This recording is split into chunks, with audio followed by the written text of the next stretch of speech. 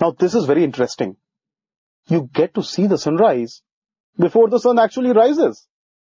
You know what happens? Earth's atmosphere has different layers.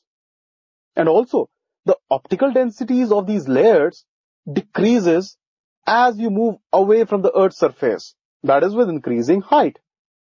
So, what happens is, just before sunrise, before the sun reaches the horizon, the sunlight enters obliquely into the atmosphere.